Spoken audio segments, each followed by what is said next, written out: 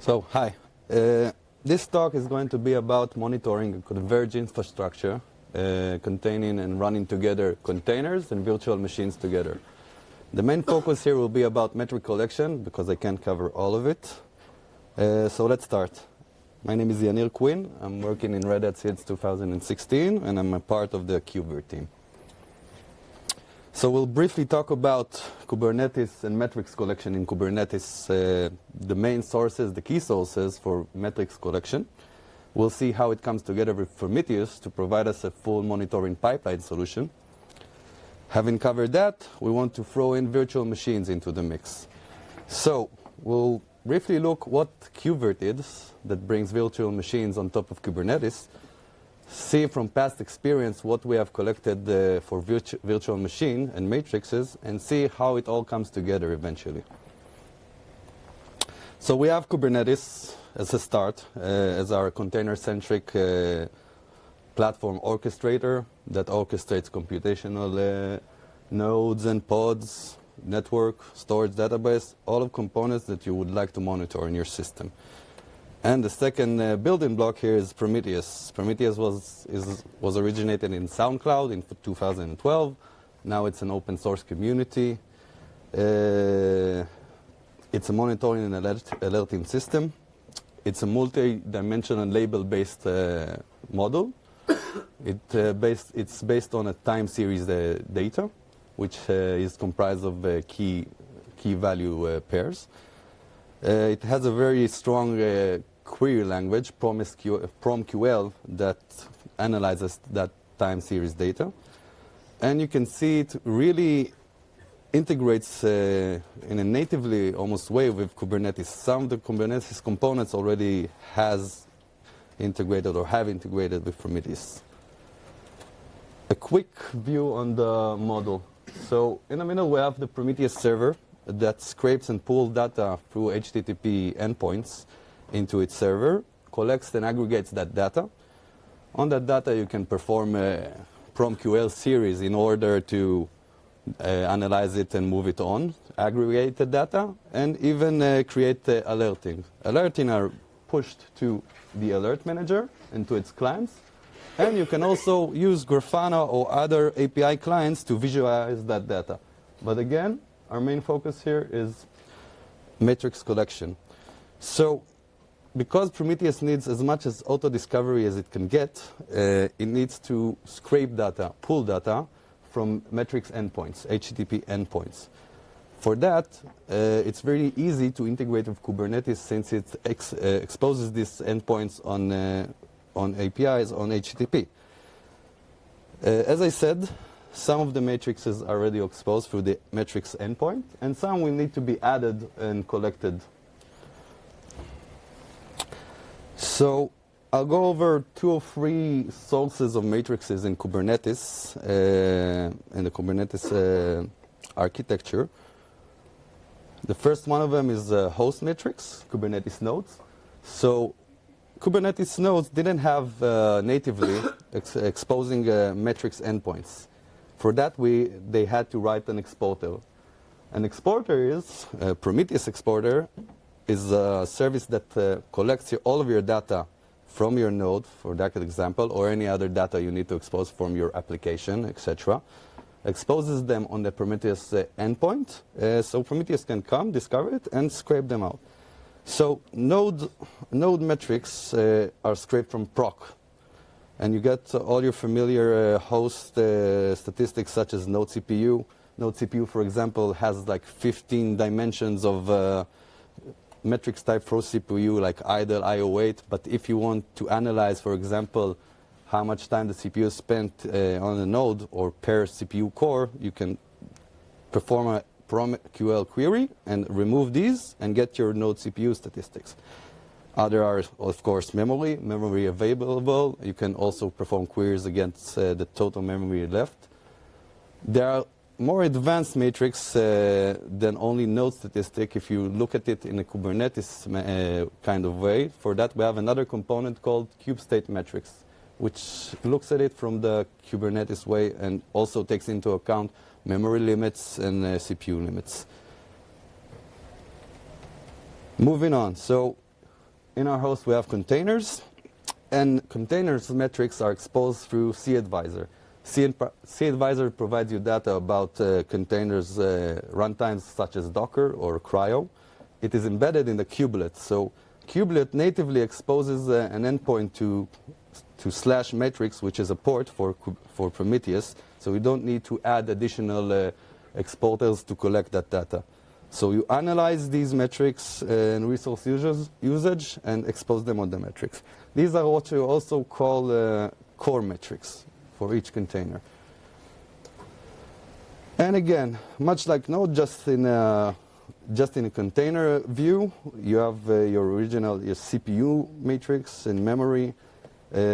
Memory, actually, this matrix is very advanced. It's in the Linux kernel. It gives you actually the exact memory usage you have left, taking into consideration all other matrix you have under your container, and of course, memory transmission.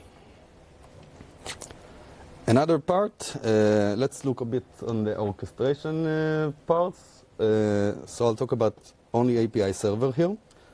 So because the API server is the front end for Kubernetes cluster and gets all the calls and relays them to etcd and controller, it's an important component to monitor.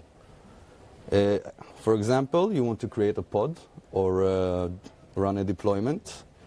You want to see, and it's all done through REST API calls. So you want to see the request rates and latency. How long did it take for me to complete a request to create such a deployment, for example, or how long did it take, even counting the amount of that.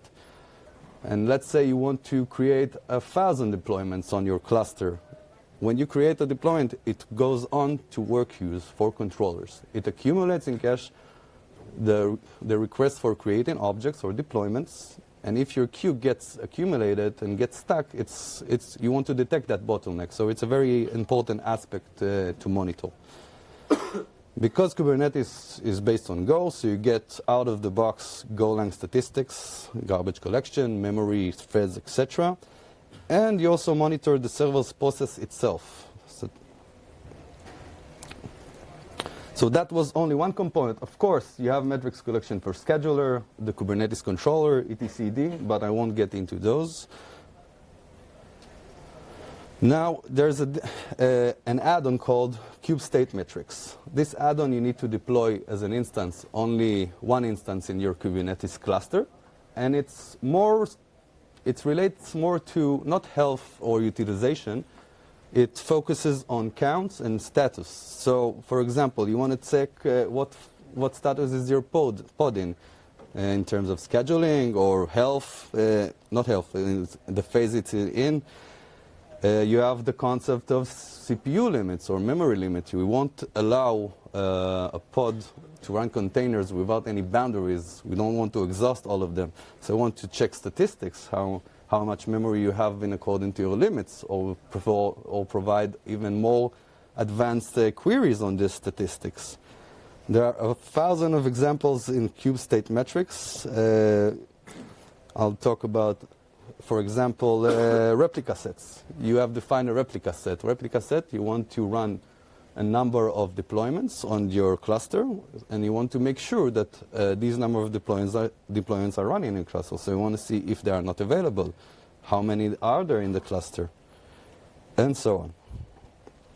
So that was very briefly about Kubernetes components and sources for metrics collection. And now we want to add virtual machines into the mix. So Kubevirt. Kubevirt comes to close the gap between virtual machines and containers under the same hood, under converged infrastructure. We want to run also virtual machines, also containers in the same platform. And we ask ourselves why. So this is a great allegory. Containers are considered to be lightweight. They're fast to bring up. They have native performance. But virtual machines, with their bulky, heavy utility hardware belt, are not going to disappear. We will have them in the next 5 or 10 years at least, and we'll still want to maintain them. You can look at that example for mainframes. It's taken a long time to phase out mainframes. They still even exist. So what can I do with it? First of all, we want to bring the legacy. We want to run it under the same hood. We don't want to maintain two infrastructures. We don't want to maintain two infrastructures. So we're going to mix and match and add virtualization on top of Kubernetes, thus also getting all the Kubernetes advantages, such as scheduling, the storage, networking, with some addition and fixes to manage to do that. We are also in the use of Kubevirt and running virtual machines on a Kubernetes cluster. We can also enable and run any OS we want to run on top of Kubernetes. So this is Kubernetes, and we added to the mix some virtual machine components. Again, I won't go too deep into the components. So on the left, you can see the node. In the node, we have a pod which runs a VM. Virtual machines runs on pod. And you have also side containers on that pod to enable virtualization, such as LiveVirt. You also have key components, very resembling Kubernetes components, like Virt API, same as API server, to create your virtual machine CRDs, pass them on to etcd, having the Virt controller identifying that, creating a pod, running a virtual machine on a pod, and also scheduling it to a node. Once it's scheduled to a node, the virtual machine gets the node assigned, and then all the handling of the VM lifecycles moves to the virtual handler. Again, on top of the fork. So, of course, I added something new. I have monitoring on Kubernetes. I want to also monitor virtual machines. So I want to figure out first what to collect. So a quick example from pure virtualization, oVirt. oVirt uses collect-D to collect its matrices. So, it has powerful plugins, a lot of plugins you can add to it and run it. It gets you host statistics, database statistics, engine stats, and more important for us right now, it's virtual machine statistics. So for virtual machine statistics, we have a Virt plugin. Virt plugin communicates with LiveVirt, and LiveVirt gives us the information about the virtual machine. So of course, you are introducing here some new aspects. Not necessarily all will be monitored and adapted to Kubernetes, but virtual CPU, how much time my guest was running on a CPU. Memory, some specific related memory matrix like ballooning or overcommitment, memory management matrices, disk reads and write, flashes for disks, and also network aspects. Some of them might merge from the benefit of Kubernetes, but we might want to adjust them to virtual machines, but some will need to add. One strong example I can give you that Kubernetes has a scheduler, a very strong scheduler, but it doesn't have like 80 scheduling policies we have in virtualization. And we'll probably add these policies also to the scheduler. So we want to see why our cluster behaves in such scheduling matter, like let's say high availability HA reservation. And we also want to monitor that. Maybe we'll decide in the future to change the scheduling policy. So it's a very important aspect. So you can see similarities and add in virtual machine statistics. So coming back again to Prometheus and Kubernetes, we had our collection, node exporters, kube components, kube stat metrics, and of course, we're missing the collection for virtual machine. Virtual machines and Kubevirt just came in, so we need to write a custom exporter, very much like node exporter. So for that, we need Prometheus exporters. Writing an exporter can be done in Prometheus client library. For us, it was very easy. It's mainly in Go, so it's very native to write it. So that exporter will collect your data from the app matrix. It will expose it on a matrix endpoint for Kubernetes /matrix, and it will be available to scrape by a Prometheus server. So we'll add custom exporters for our virtual machines. And And we'll now start pulling other components. So we have the Kubernetes components, and now we talked about virtual machine matrix. We talked about components for orchestrating the virtual machines, such as the Virt API, the Virt controller. We have also processes that running inside a pod, as I said, for enabling virtualization, such as oVirt and QEMU. I want to complete the picture in a small note about the whole cluster. In order to deploy Prometheus servers on a Kubernetes cluster, we can use very easily Prometheus operator. It has two main functionalities. It's first of all to deploy and manage the Prometheus server. You get also alert manager. You can get also node exporters or other exporters you may define, and also important to watch your components on the cluster. So we added virtual machine, and in order to watch them with a Prometheus operator, we have an entity called a service monitor. You define the port, you define the objects you want to monitor, you add the corresponding labels for that matter, and if you now create new CRDs, it detects that and starts scraping these metrics also for virtual machines, in our case. So, Kubevirt metrics. So, I'm taking you back. So we looked at metrics we collect for Kubernetes. Some came from the kubelet, some came from node and components, etcd, scheduler, and controllers. And now add into our mix. We add the Virt controller, and we have the Virt API and the Virt handler.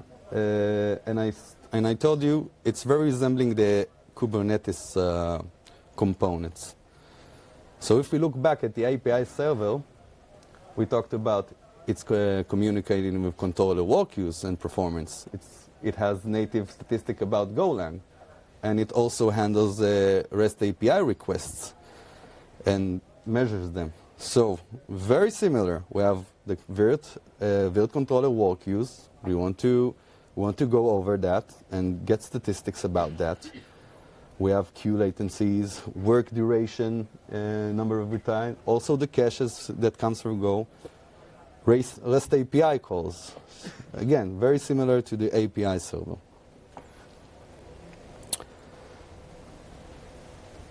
And now I want to focus specifically on virtual machine statistics. So the previous were general components in a Kubernetes cluster. Here you drill down into the virtual machine statistics and matrices. So two major parts. Virtual machine matrix, which we saw how and what we collect in oVirt, in a pure virtualization environment, and processes. So for processes, I'll say it's more for deployment, the developer utility, less for real cluster management and observability. And these processes, for example, are also scraped from proc, like a node exporter, and we get metrics about them.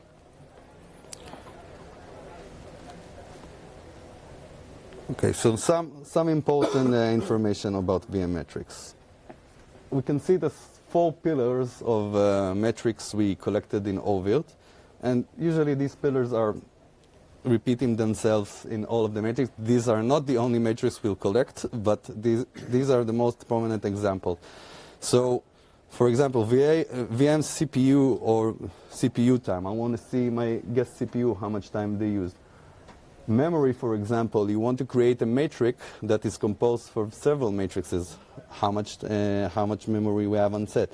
How much actual ballooning was left for the VM itself.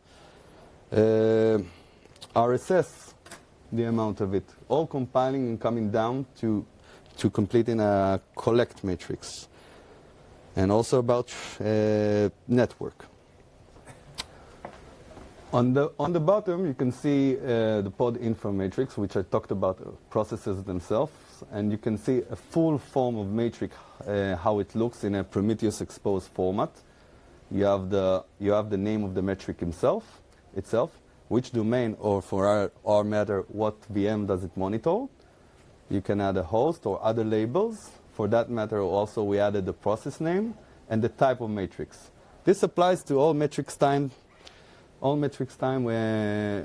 time series format we want to show here. So this is an example how it will look on a Grafana dashboard. Of course, you can also use Kibana for that matter, or other tools. For a very simple example, for a VM running on a pod, is CPU usage and memory usage.